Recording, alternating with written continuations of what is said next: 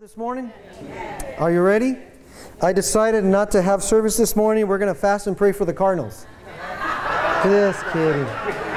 Just kidding. We have our new quarterback, and we really got to pray for him. Josh Rosen era has started. So let us fast and pray. Just kidding. Right? Lord, help them.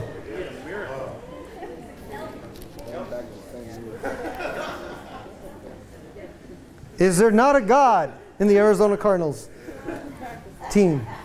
No. We're going to continue our series on 1 Corinthians. Amen. We started this series 3 weeks ago. This is our 4th installment. And so let's pray. Let's pray that we're going to get right into it. Father God, in the name of Jesus, we thank you so much again for the opportunity to get into your word. Oh, Father God, I ask for utterance this morning, that you help me to speak what you want me to speak your truth in love.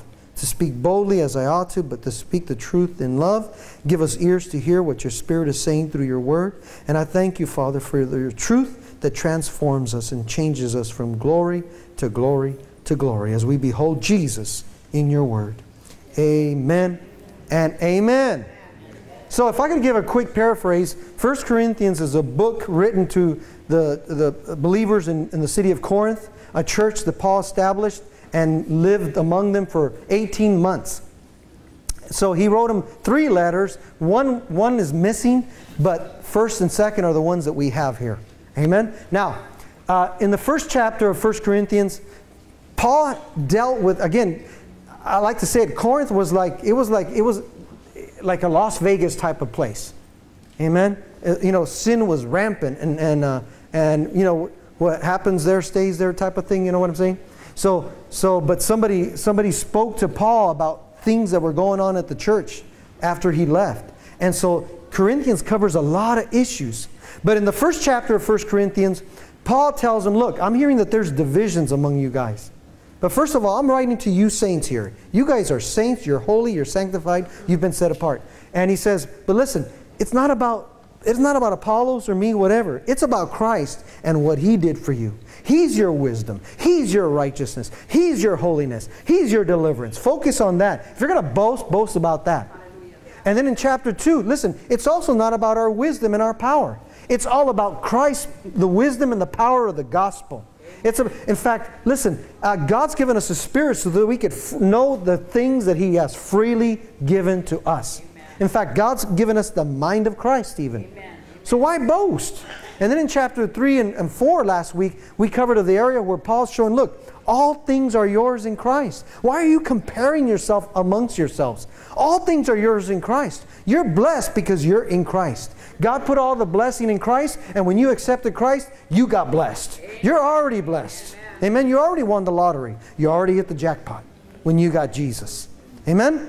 Now, we're in chapter 5, but now he's going to deal with some issues. And even though we're going to deal with, in this area, we're going to deal with sexual immorality and lawsuits in the church.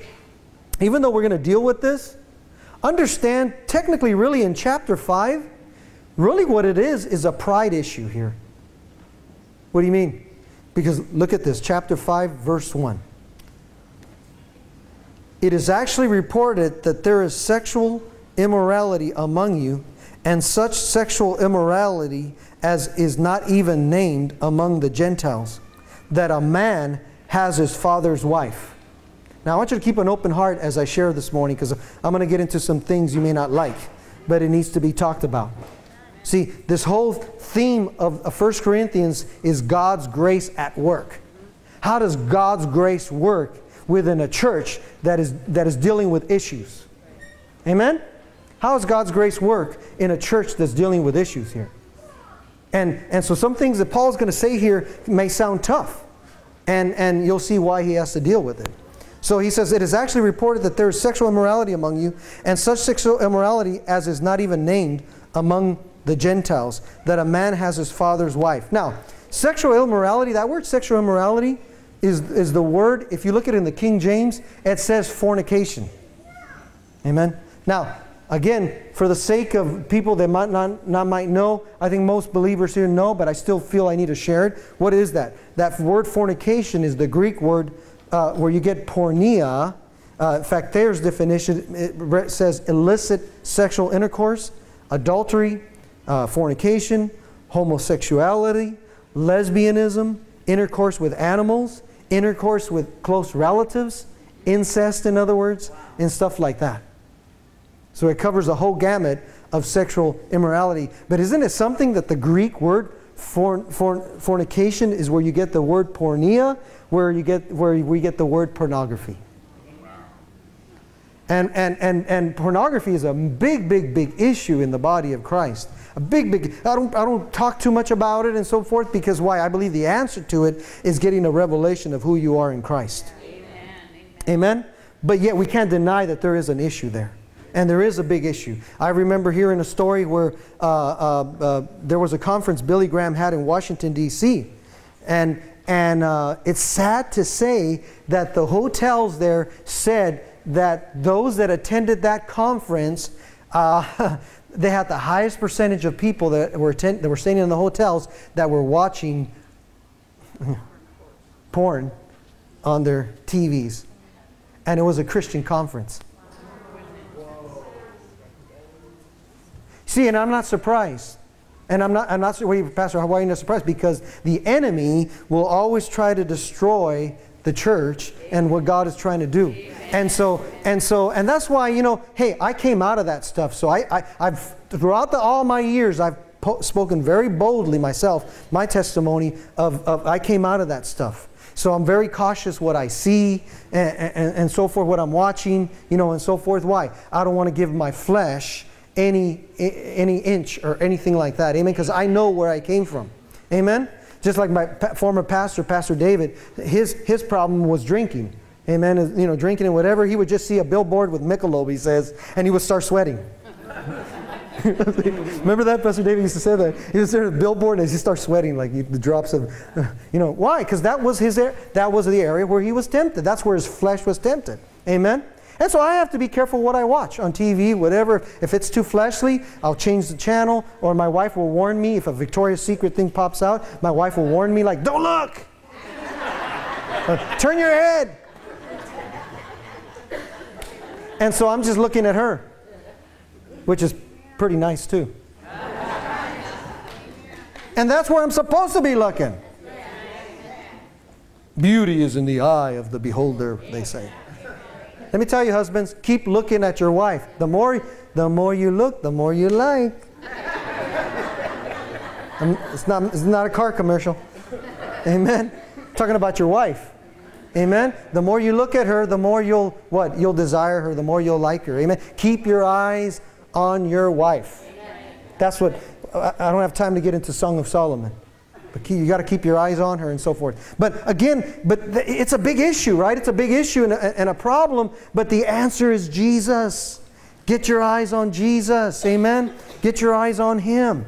And listen, young people, you know, you see a lot of flesh and out there, whatever. You got to be careful what you're seeing. Amen? And we're going to talk about it. We're going to get into later. And so hang with me. We're going to try to get as far as we can today. I want to cover 5 and 6. They're not long chapters, but I want to cover it and so forth. But here's the issue in this story here. I mean, because is this stuff happening that I just mentioned? Adultery, homosexual. Notice, homosexual and lesbian. Pastor, you're not being politically correct if you mention that. Listen, I'm not here to be politically correct. I love people that are doing that, but that doesn't mean I approve what they're doing. You love the sinner, but you still hate the sin because it can cause issues and problems and so forth, mess up their life, right? So we can still love people in our church that are going through stuff like that. We can still love them in spite, and so forth. But this issue here, though, let's keep reading. Notice what's happening here, verse 2. And you are puffed up. That's pride. There's an issue of a person here in church that is blatantly, notice what happens. And you are puffed up and have not rather mourned that he who has done this deed might be taken what? Away from you. Amen. For indeed, as absent in the body but present in spirit, I have already judged as though I were present him who has done this deed. In the name of our Lord Jesus Christ, when you are gathered together along with my spirit, with the power of our Lord Jesus Christ, deliver such a one to Satan for the destruction of the flesh, that his spirit may be saved in the day of the Lord Jesus. That's pretty bold. Amen? That's pretty bold, isn't it? But here's the thing about sexual immorality, though. In Acts chapter 15, if you want to throw that to Acts chapter 15, verse 28 and 29, when the church had the council about the difference between law and grace, are we saved by grace or by law or whatever? Remember they had that council in Acts chapter 15, verse 28 and 29? Remember they had that council? And here's the result of that council. And here it is. For it seemed good to the Holy Spirit and to us to lay upon you no greater burden than these necessary things. This is what the Gentiles, they were not supposed to be under the law. Here's though what they wanted the Gentiles to watch out. That you abstain from things offered to idols, from blood, from things strangled, and from what? Sexual immorality. If you keep yourselves from these, you will do well. Notice, they didn't say to do the law. They said, Gentiles, here's what we want you guys to do. Here's the things that we feel that you need to. And what was included in there? Sexual immorality, right? In fact, if you go to chapter 21, verse 25 of the same book, chapter 21 of Acts, verse 25. But concerning the Gentiles who believe, we have written and decided that they should observe no such thing. It's talking about the law. They don't have to keep the law, except that they should keep themselves from things offered to idols, from blood, from things strangled, go on, and from what? Sexual immorality. Amen? So what's the point? Sexual immorality was one of the 4 things the Gentiles were instructed to abstain from. Why? Because sexual immorality was wrong before the law. Come on now. Before the law was instituted, even before the law was given, sexual immorality was known as wrong. Right? Amen. And during the law, it was wrong. And guess what? Even under grace, sexual immorality is still wrong. So sexual immorality is wrong before the law came, under the law, and under grace. Amen. It's still wrong. Why? Because there's a lot of reasons why, but let me give you the spiritual reason why. It messes up the typology of Jesus Christ being the bridegroom and the church being the bride. So when you have men with men, that messes up that typology. Women with women, The relationship with God, the closest thing in earth of the intimacy that a couple can have, having sexual intimacy, is the closest thing in the physical of what you can have spiritually between God the Father, meaning Jesus and you. It's just a picture in the natural of the intimacy you can have with Him. And so when that type is messed up, remember Moses did that with the rock. God told him, don't hit the rock, speak to the rock. He hit the rock twice in anger. Amen. He messed up. Jesus already died once. He's not going to be crucified again. And Moses didn't make it into the promised land because of that. Because you know why? He says, you're not describing me correctly to the people. And he wasn't showing grace to them. He called them rebels and whatever. Amen? And so this, spiritually, you got to understand, it messes up that. So when you see today's society, good is being called evil, and evil is being called good. We've reached those days right before the Lord's return that good is being called evil and evil is good. Listen, I'm sorry, but you know, it's not natural. If my wife were here, I'd come up here, honey, let me give you a kiss. That's natural. It's not natural seeing two men kiss or two women kiss. It's not. But today it's normal, it seems like. It's being shoved in our society, you know what I'm saying? And so forth. Now, if you have issues with it, I'm not here to condemn you. But you do need to know it is wrong. Amen. Because there's an answer to that. And I'm going to prove it from Scripture that you can be free from that. If you have... See, here's the issue with putting labels on somebody. Well, they're gay. Or they're a homosexual. Or they're a lesbian. That's a label. That's not you. Especially if you're a Christian. That's a label and that is not you. And that's what psychology does. It throws psycho labels at people. Well, I'm just an alcoholic. No, if you accepted Jesus, you were an alcoholic. You're not an alcoholic anymore. And the day you realize that, you'll begin to live free from alcoholism. Well, I'm just a homosexual. No, you're not. If you received Jesus, you were a homosexual. And the day you realize that you're the righteousness of God in Christ, you'll be... See, right believing will change your living. Amen. If your thinking is wrong, you're going to live wrong. Now, I'm not here to condemn you if you have thoughts like that. Because listen, I got caught up in pornography myself. Yes, I was looking for May and April and June and July and whatever.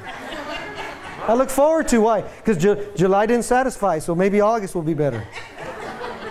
Look, I'm being blunt, but I'm being truthful. And the ones that are acting all holy, like, oh no, I wouldn't do that. I want that. Yeah, right. You know what? Listen, don't trust your flesh as much as you can throw it. So I'm not here to judge you if you're doing these things, because what? Us, without Jesus, we are capable of doing every one of these things that you see in here. Amen. And I'm serious. Even young kids, listen to me.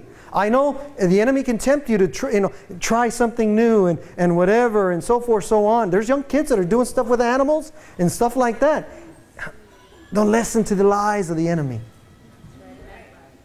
You were made to have a relationship, in God's time between a man and a woman. That's why God made Adam and Eve. And that's the way He designed it. And when that's thrown out of whack, it goes against God's plan. It goes against His typology that you see in Scripture. It just throws everything. And that's why no wonder people are so confused. And there's strife and envy and fighting. Amen? So again, but sad to say, verse 2 says, sad to say, in today's society, sexual morality seems to be the norm now, but it is still wrong. Amen. But look at verse 5. In this extreme case, though, but Pastor, he actually kicked, do you know why Paul had him kick this person out of the church? Because the issue, more than sexual immorality, even though, yes, that's bad, was the pride issue. This guy was puffed up in pride, and he was flaunting it in the church. He was having sexual relations with his stepmom, and everybody in the church knew it, and he was acting like it was no problem. He could have said, hey, I'm under grace, I can just do anything, whatever, no big problem. So if that were to continue, then that would be saying that under grace you can just do anything. That's fine. No problem. God will love you and whatever. No, Paul. Are you kidding me? The thing that Paul got so upset it was because it was blatant. He said, you guys are puffed up thinking that, oh, it's okay. You know why? They were wimpy. They didn't want to deal with it. See, just because God's love is in you, you have to have love with discernment. God's love is in you, not for you to just do your own thing or whatever. You have to have it for discernment. Amen? Man, I'm stuck here, but I got to move on because Scripture's going to explain it to you in just a little bit as we keep reading. So we're going to stay here a little bit longer. Oh, won't you stay just a little bit? Amen? Pastor, how can you be like that when you're talking about something so serious? Because that's just me. Amen? I'm talking about something serious, and I'll throw some things there, so like Jesse Duplantis, he'll joke around, and then, oh. Thank you, Lord. I got it. Amen? Because I'm trying to speak it in love, people. Because I care and I love you guys, and especially you young people, listen to me. What the world has to offer, it's a lie. It's a big lie. It's a big lie. It's deception. It's lying. But so what did he do? But Pastor, what did he mean by the destruction of the flesh? Whatever. Basically, he's got kicked out of fellowship. So he would realize, oh, what I'm doing is wrong. Having sex with my stepmom. It's wrong. It's not right. Amen. Now, was the purpose for restoration? Yes. Yes, Paul said it was for restoration purposes. Not to kick him out to whatever, but it was for restoration purposes. Now this isn't, now listen though, this is an extreme case because this guy was flaunting it. It was like he was proud. The issue here is really pride. It was a pride issue. You know, and you're seeing it today. Amen. You're seeing it in the society. They're proud now. Amen. They're flaunting it like if it's, you know. Amen. It's being flaunted. And that's the part that, Amen. See, it's different. Now, listen to me. It's different from a Christian that's honestly struggling with that issue. That's different. Amen. That's different. I've even heard Joseph Prince say that many times. The message on God's grace isn't for you, Christian, that is wanting, like this guy. He said, it's not. There's always going to be somebody that's going to take the message of the grace of God and use it to do their own thing. They're looking for an excuse to sin. And Joseph Prince said, no. This message of the God's loving grace is not for you that are wanting to take this message so you could just go do whatever you want and then feel free. Joseph, I heard it from his own mouth. Several times he said it. Amen? So he's making it plain. That's not the purpose of the message. The grace of God will empower you to live free from that. It'll strengthen you and get you out of that. So see, I'm not talking to anybody in here.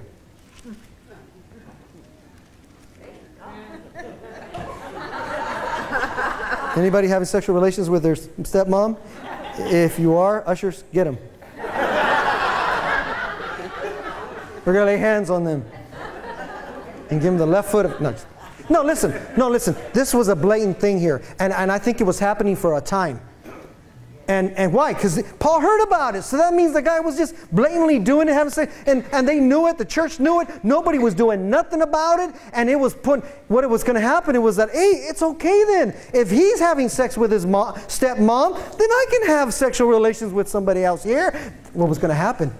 Like yeast, it was going to spread. And all of a sudden, the grace of God was going to be turned into licentiousness. So like, a famous person once said he had to nip it in the bud.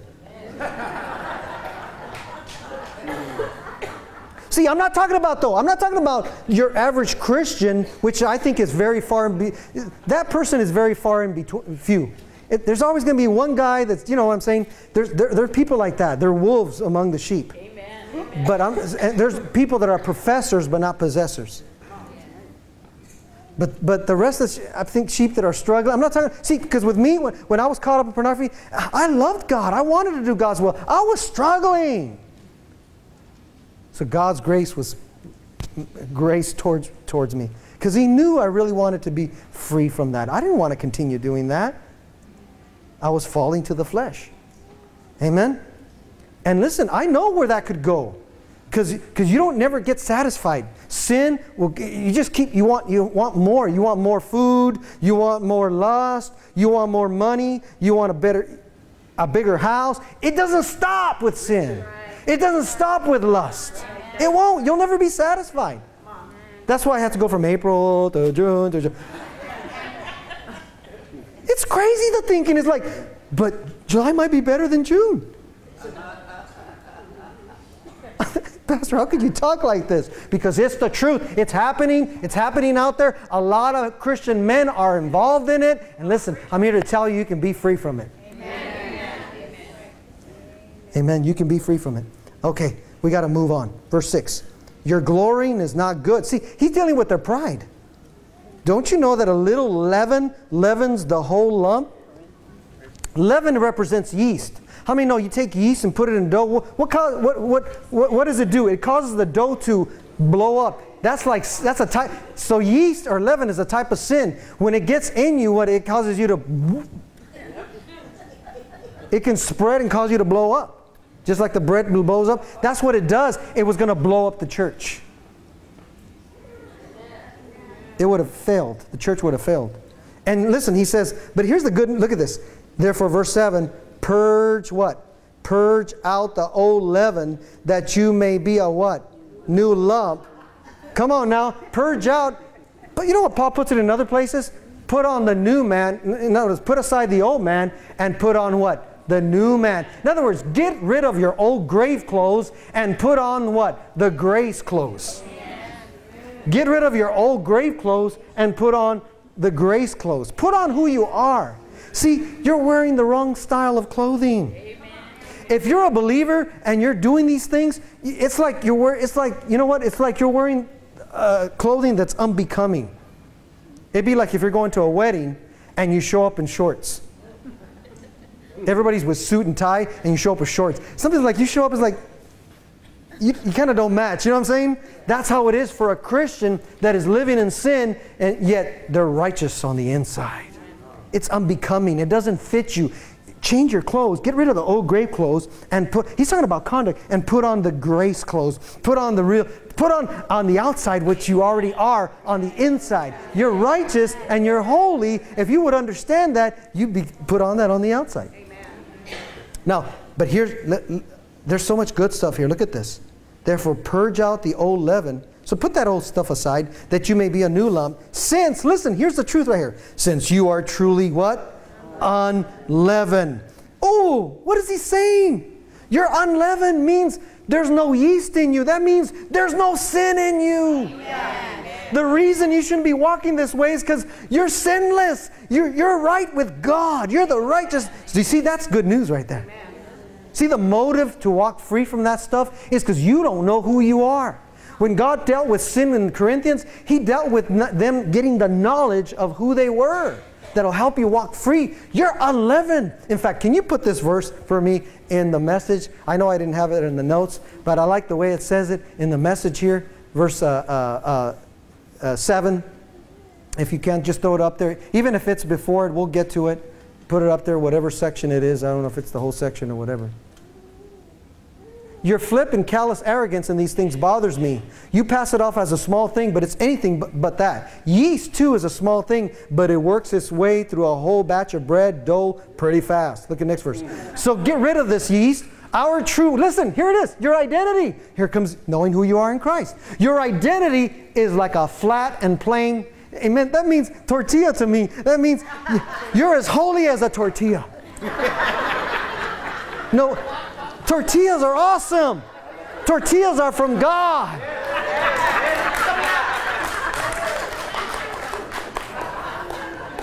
I'm as holy as a flat, plain tortilla. Notice the tortilla ain't bloated up. Sin's out of there. Amen? I was bloated, but then Jesus. Notice. Our tradition is flat and plain, not puffed up with the wrong kind of ingredient. Come on now. The Messiah, our Passover lamb, has already been sacrificed for the Passover meal, and we are that unraised bread. Woo! I'm already righteous. Paul, see what he does?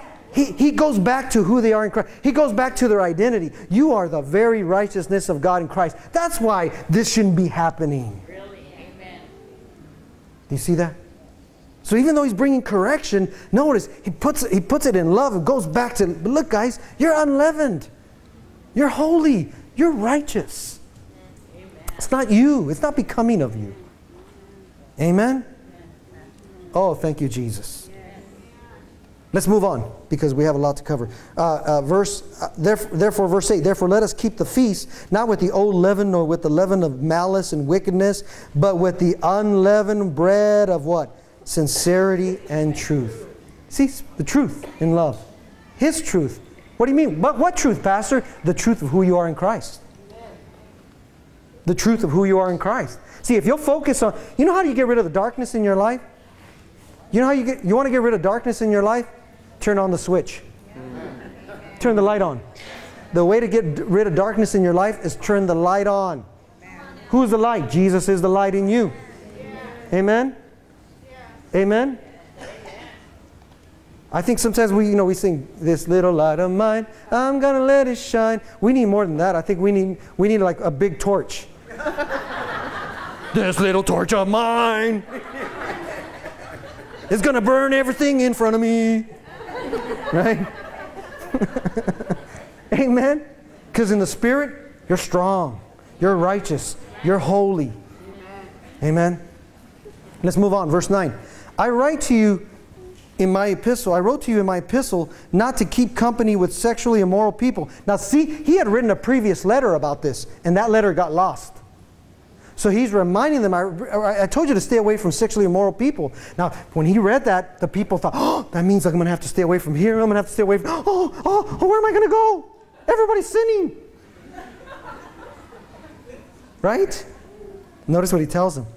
He says, verse 10, yet I certainly did not mean the sexually immoral people of this world, or with the covetous, or extortioners, or idolaters, since then you would need to go out of the world. In other words, you can't avoid being around people that are sinning, right? They're all around you. Amen? They're all around you. You can't avoid it, right? They're all around you. But, though, notice what he says. Verse 11. But now I have written to you not to keep company with anyone named a brother who is what?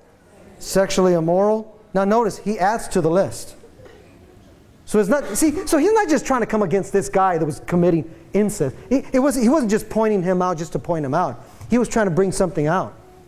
He was blatantly doing it. He was puffed up in pride. He was showing off like, look at me, I can do this. Nobody's going to bug me about it. I have every right to do this. No, brother.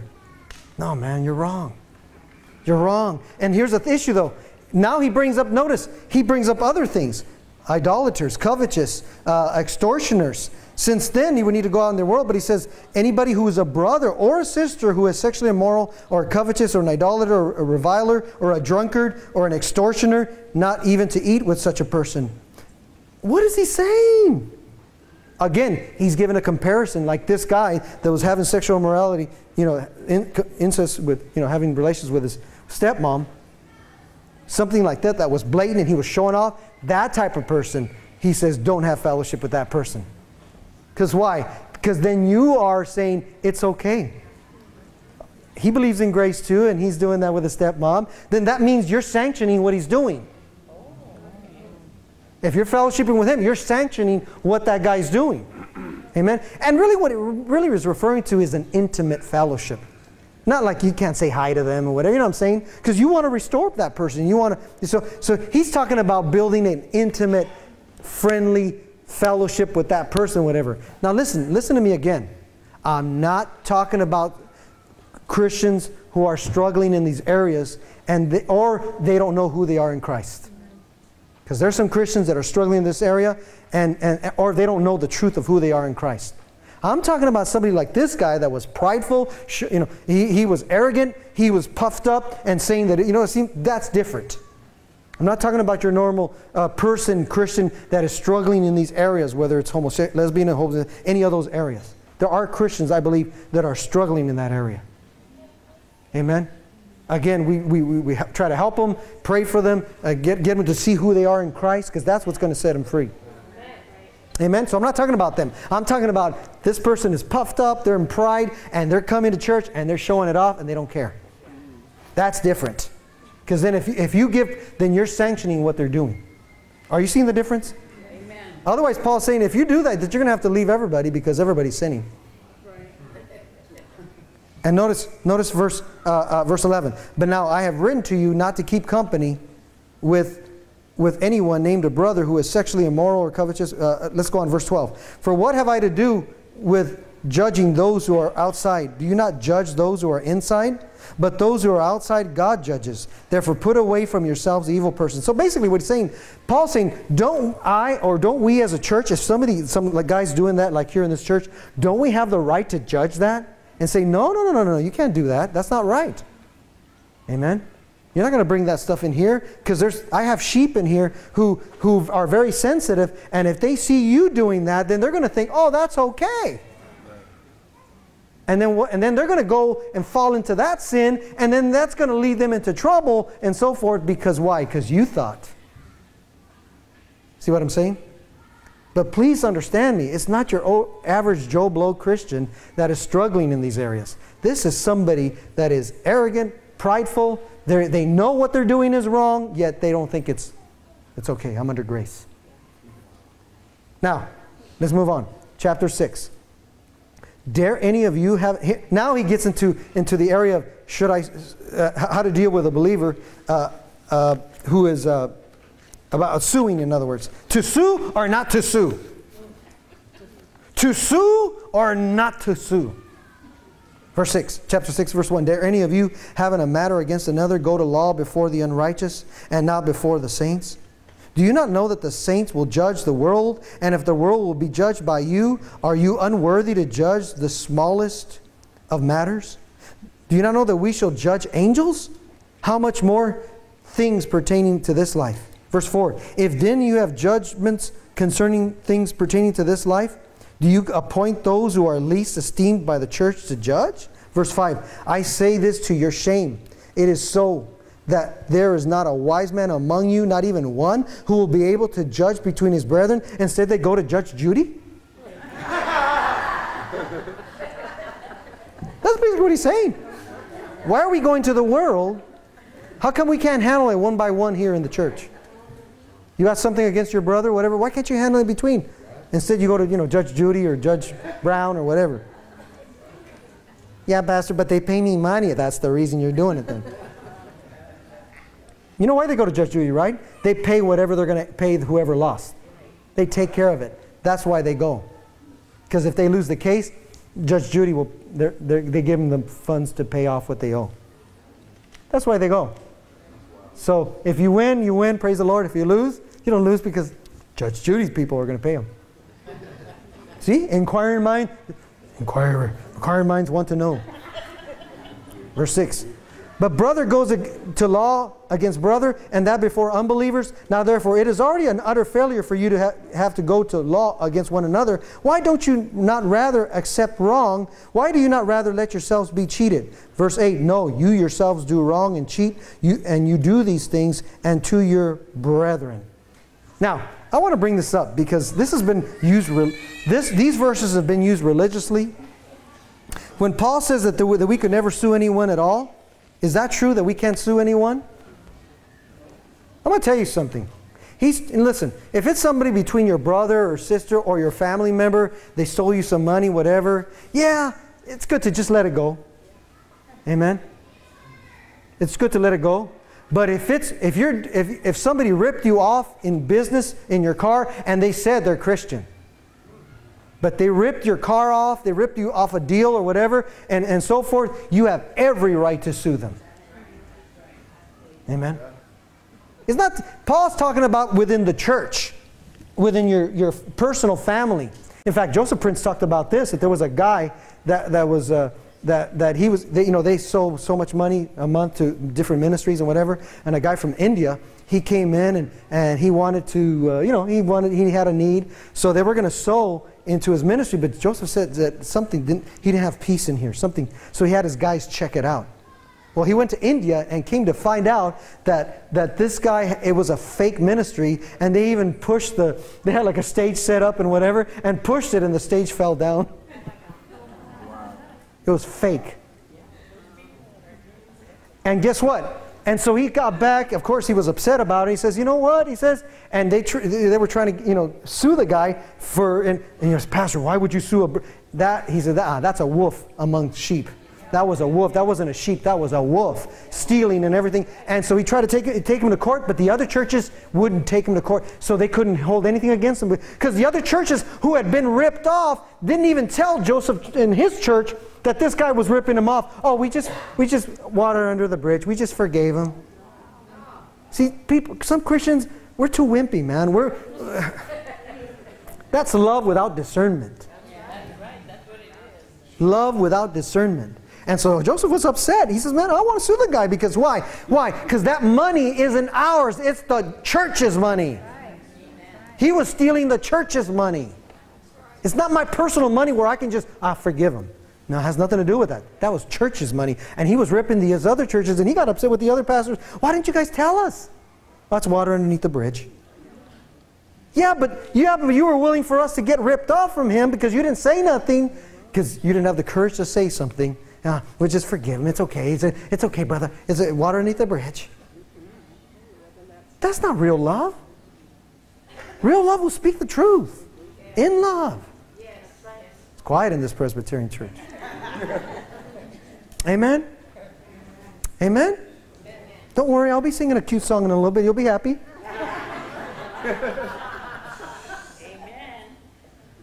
Amen? Amen? Are you seeing, see what's happening? So listen, there's rascals out there. You got to watch it. So he's not saying you can't sue somebody that rips you off in business and whatever, especially if they're not a Christian. You have every right to. Amen? What he's talking about is within the body, within the, Christians, within and members, try to take care of that stuff in here, in-house, instead of going to law. So, it'd be dumb for somebody in here suing somebody else in the church here. Why can't we handle it here? Amen? We'll get some gloves on both sides and whatever. And come on, let's handle it right here. Listen, like my dad said back in Mexico, we had no insurance. You crash another car, you both get out. Come on, man. Okay, I'll pay for your car. That's how you handle it, man. There was no insurance. It was my insurance. You're going to get some insurance right here. Right? It's just the way it was, people. But do you see what he's saying? He's talking about in the body. Why can't you, hey, get a mediator? Let's work this thing out.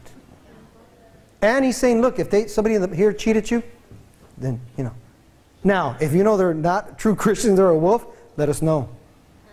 Call the wolf catchers. Come on, we got to wrap this up. Let's go on. Let's go on here. So let's go on to look at verse 9 though. Here's some good stuff. Please don't check out yet. Cardinals haven't started. Verse 9. Do you not know that the unrighteous will not inherit the kingdom of God? Do not be deceived. Neither fornicators, nor idolaters, nor adulterers, nor homosexuals, nor sodomites, nor thieves, nor covetous, nor drunkards, nor revelers, nor extortioners will inherit the kingdom of God.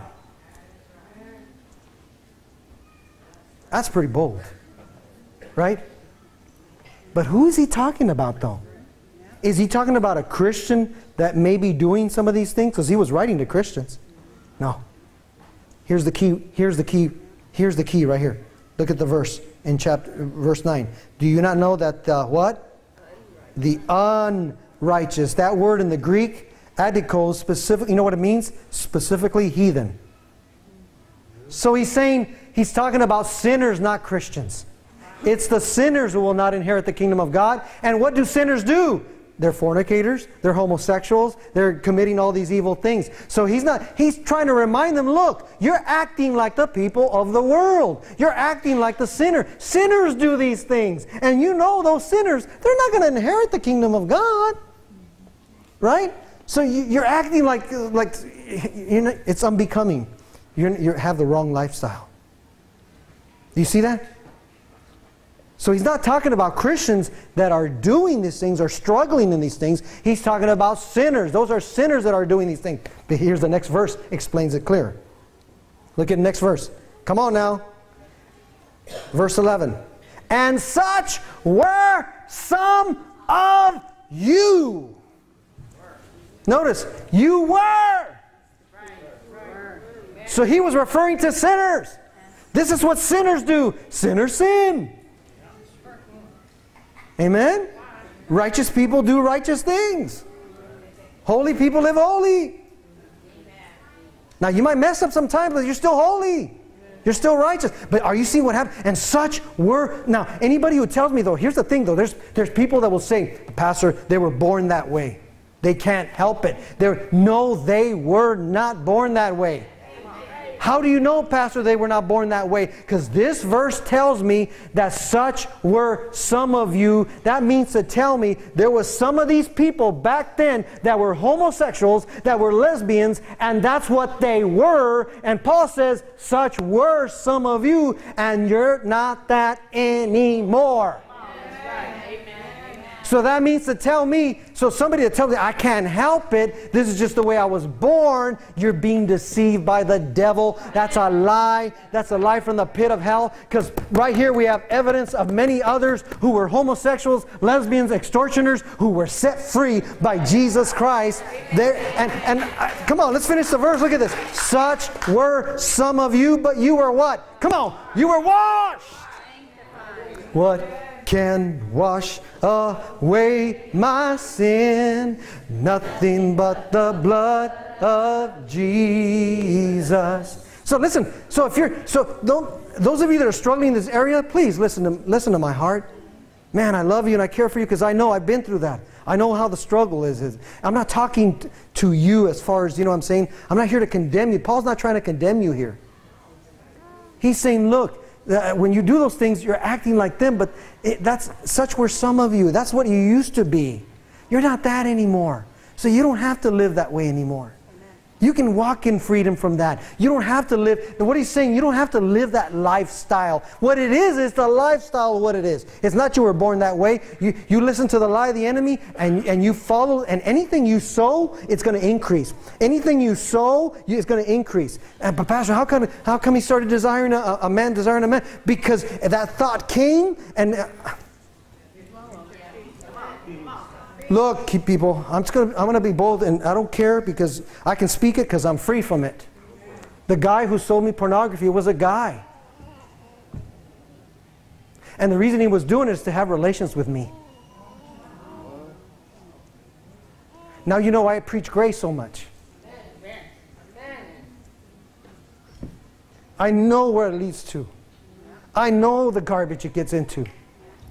It keeps going, and if I had kept going down that path, who knows? I understand these people that are molesting kids and whatever, because that's where it leads to. Yeah, that's right. Amen. So you got to understand, when God called me to preach, I was like, how can I, God? I can't do this. I'm very open about this, and I can be open about it because I'm free. I'm free. God's grace has set me free. Amen. So when I preach about the love and the grace of God, you got to understand, I know where I'm coming from. I would not have chosen myself to be a preacher. I feel the least qualified to be doing what I'm doing. I understand what Paul says, I'm a chief sinner. I understand what he means. Amen. And if you leave this church because I mentioned that, bye. I don't care. I really don't care. Because I know what Jesus did for me. I know what he set me free from. Amen. He was using the pornography as a way to get relations. And in my heart, I knew that's not me. Something in me was like, it's not me. So I can see how people get deceived. Why? Through the flesh. The flesh, and that's why I'm here to tell you, your flesh without Jesus is capable of doing. That's why I don't trust my flesh one iota. I don't trust it. Amen? I don't trust it. Amen? But listen, such were some of you, but you were what? Washed. But you were what else? Woo! But you were sanctified means you were set apart. Also, can you imagine though when I got saved and I got the revelation and Jesus came into my life, I'm there on my knees and Lord, oh, thank you Lord for cleansing me from all. Oh, now you know why I took a cross and went down the street down Mirage preaching the gospel. Because I was a sinner saved by the grace of God. Amen. Amen. And I know I've heard from others that, you know, Pastor, I was tempted in that. I've heard other Christians when they were young, they were tempted in the area of the same sex because the enemy put people and tried to deceive them or whatever. It's a life, you know, it was a deception. It's a deception. See, the enemy knew what I was going to be doing for Jesus. So from the beginning, he was trying to destroy my life. But notice the next part. Such were some of you. But you were sanctified. Here it is. And you were justified or made righteous in the name of the Lord Jesus Christ and by the Spirit of our God. Now look at verse 12. All things are lawful for me, right? Paul says, it's true, under grace, all things are lawful for me, but not all things are helpful. That's right. Amen. Not all things are helpful. Amen. All things are lawful for me, but not all things are helpful. And then he goes on, he says, all things are lawful for me, but I will not be brought under the power of any. Foods for the stomach and the stomach for foods, but God will destroy both it and them. Now the body is not for sexual immorality, but for the Lord, and the Lord for the body. Amen. See, your body is not for sexual morality, but for the Lord. See, God didn't make your body. That's one thing that you got to understand. When He created your body, He's saying a sin against our body is tough, because why? God made your body for Him, not for yourself. He made it for Him. Your body was designed for Him. Amen. And that's why the enemy hates a marriage between a man and a woman, because why? That's a beautiful type of Jesus being the head and the bride, bridegroom, and the body being His bride. Just like He's also the head and we're His body. Amen. Amen. Amen. And so notice what he says. He goes on and says, and he says, and God both raised up, verse 14, the Lord, and will also raise us up by His power. Amen. In other words, God's honored you by giving you the body you have. Amen. He's honored you by giving you this body that you have. And look at what he says. Finally, he says, verse 15, do you not know that your bodies are members of Christ? Shall I then take the members of Christ and make them members of a harlot? Certainly not. That's how much you're one with Jesus, that He's saying that your body here is a member of Christ. Amen. You're part of the body. Your body is a part of Christ. Christ is a part of you. That's how much God sees you in Christ. Hang on, I'm almost done here. Do you not know that your body are members of Christ? Shall I then take the members of Christ and make them members of a harlot? Or do you not know that he who is joined to a harlot is one body with her? For the two, he says, shall become what?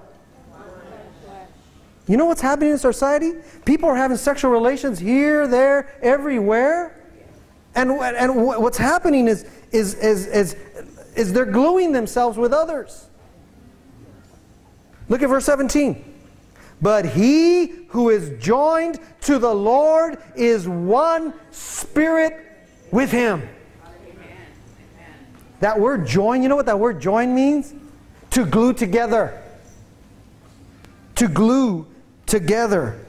To cement, to fasten together, to fasten firmly together, to cleave. Remember, you're supposed to cleave when you get married? Husband and wife are supposed to cleave to one another. And so what is he saying? He says, so when people are having sexual relations with other people outside of marriage, they're actually in what? It's like, it's like taking two pieces of paper, putting glue on them, and putting them together. And if it's just a one-night stand or whatever, it's being pulled apart, and what happens? You're not the same. Just like you can't pull two pieces of paper apart. Some pieces are going to cut here. And no wonder they're all the people with soul troubles.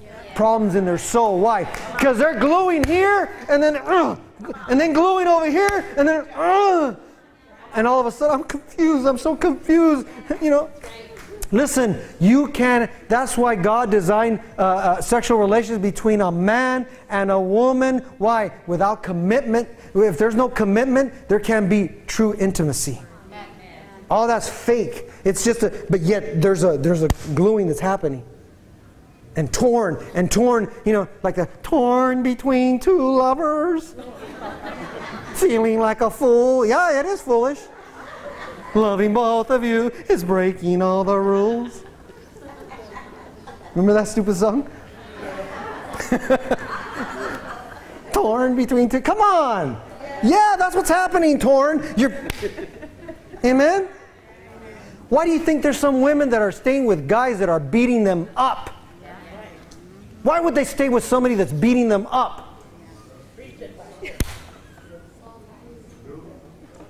You know, right there.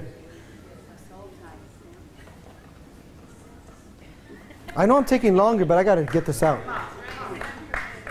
Yet I'll tell you, this will change your life. And here's a testimony of God. God set me free from that garbage. Woo! Oh, thank you, Jesus. Amen. Amen. I only desire my wife, my woman right here. Let me tell you that. Amen. Sorry, guys. You're not desirable. In fact, you're ugly. Right here is my beauty, right here. Amen. Come on now.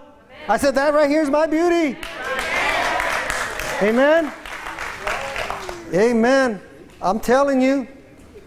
Amen. Let's go, honey. No, just kidding. I gotta, okay, wrap it up. But listen, so here's the key though. Then what, here's the answer. What should I do, Pastor? What shall I do? Verse 18. Flee! Flee! Run away is what it means in the... What did Joseph do when the lady was tempting him? Lie with me, lie with me. Day after day she was tempted. Lie with me. When she grabbed his coat, whatever, and Joseph didn't, I'm strong in the Lord and in the power of his might, woman. I can handle you tempting me like this woman. No, he ran. Flee from temptation. Run away when you're being tempted. Don't act like you're strong enough to handle it. You can on your own. You better run. Hey, baby. No, baby, no me. Run. I'm talking to you women too. Some guy, all of a sudden he puffs up with his, Orale. Chica. Orale, chica. You want to be my chick? Ka? Amen. Run, flee. Listen, here's what it means in the Strong's. It's F-Y-O-O-G-O. For you go. You need to. For you go. You need to go. For you go. To run away, literally and figuratively, by implication, to shun, by analogy, to vanish, escape, and flee away. I like what I think. Oh yeah, here's what, let me read something to you. God wants us to run away in our thought life. But here's what I'm saying though. Here, let me throw this in here. I'm not just talking about physical temptation in your thought life too. Amen? When that thought hits you, again, go back to who you are. Nuh-uh. I am the righteousness of God in Christ. I am a new creation in Christ. And in fact, here's what Andrew Womack, I like what he says. Sin is easier to avoid than it is to resist. So avoid it. Amen? Don't go to that party if you know there's going to be stuff happening that you know you don't need to be around. Why? Because otherwise you might slip into darkness. You don't want that. You don't want that. I was slip. You don't want that. Amen? I told you I was going to bring the music back so we can liven it up before we leave. So finally, and I mean it finally. Listen, flee sexual immorality. Every sin that a man does is outside the body, but he who commits sexual immorality sins against his own body. Why? You're the body of Christ. Or do you not know that your body is the temple of the Holy Spirit who is in you, whom you have from God, and you are not your own? For you were bought at a price. Therefore glorify God in your body and in your spirit, which are God's. See, your body is the temple. God chose to put His Spirit in your body. You're the temple of the Holy Spirit. That right there. Think about that. That's who you are. God dwells in me. I'm the temple of the Holy Spirit. And the more you understand that, the more you'll walk free from whatever it is that you're dealing with. I know I went longer than usual, and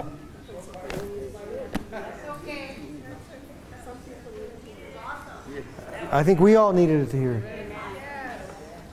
Aren't you thankful for the Word of God? But I love it because Paul's like, even though he brought correction, Yet he ends it, hey guys, this is what some of you were like this. But you've been washed. You've been what? Sanctified and justified, or in other words, made righteous. You're not that anymore. And the more you understand that, you'll walk free. Let's pray. Heavenly Father, thank you for your word. Thank you for your word this morning, Father God.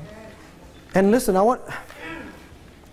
if you've been going through stuff like what I mentioned or anything like that, and you need somebody to talk to, well, I'm here. If you need to talk to someone, or Pastor Lucy's here, or every one of our leaders, if that's something you need to talk about and whatever. Listen, we're not here to judge you. Listen, I can't judge. I've been through stuff that, if it wasn't for the grace of God, I wouldn't be here. So you know what I'm saying? And so you got to understand, when I preach about grace, I know what I'm talking about. He poured His grace on me. And so when somebody tells me, oh, you preach too much on grace or whatever, I'm like, you know what? I don't care what you say, because I know what He did for me. Amen. I cannot but help but preach on His love and grace for what He did for me. I can't stop. So Father, I pray for anyone here that's been hurting, that's going through some of these things, that's struggling. If that's you, if you're struggling, heads bowed, eyes closed. I don't want nobody looking around. I want to pray for you. If you're struggling in these areas, Father, I pray for anyone that's struggling in any one of these areas that we mentioned, and not just in sexual morality, Lord, but in all the other areas that Paul mentioned. Father, I believe that your grace is greater. You said in your word that sin will not have dominion over us, because we're not under law, but under your grace, under your favor, and under your strength and ability. And I pray, Father, that you would strengthen this person, Father, this precious brother or sister that's struggling in those areas. Lord, give them a fresh illumination and revelation of who they are in you. And I bind you, Satan, and all your evil lights that's been messing with their minds and their souls. I rebuke you and command you to leave them alone in Jesus' name. And Father, I pray that you'd heal those that have been hurt, those that have been victims, Father God, of these things, Lord, that you would heal their hearts, that you would minister to them. Maybe they were molested in the past. But Lord, your grace is still greater than what they've been through. Your grace, your love is still greater. Father, in Jesus, we're not ashamed anymore. We are righteous and we are holy. And I thank you for strengthening that person too, Father, and ministering your love and grace to them. And I thank you, Father God, in the name of Jesus, as they just cry out to you, that you're healing their hearts. In Jesus' name.